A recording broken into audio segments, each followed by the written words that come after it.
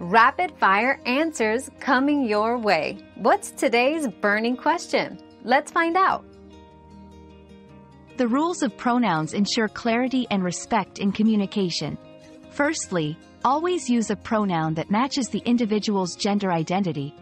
If unsure, ask or use their name.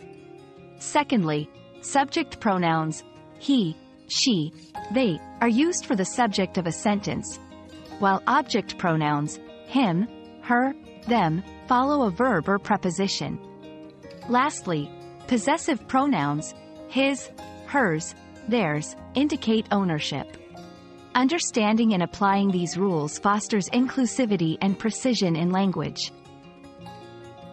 Your daily dose of discovery ends here, but the journey of learning never stops. Subscribe and join us again for more answers tomorrow.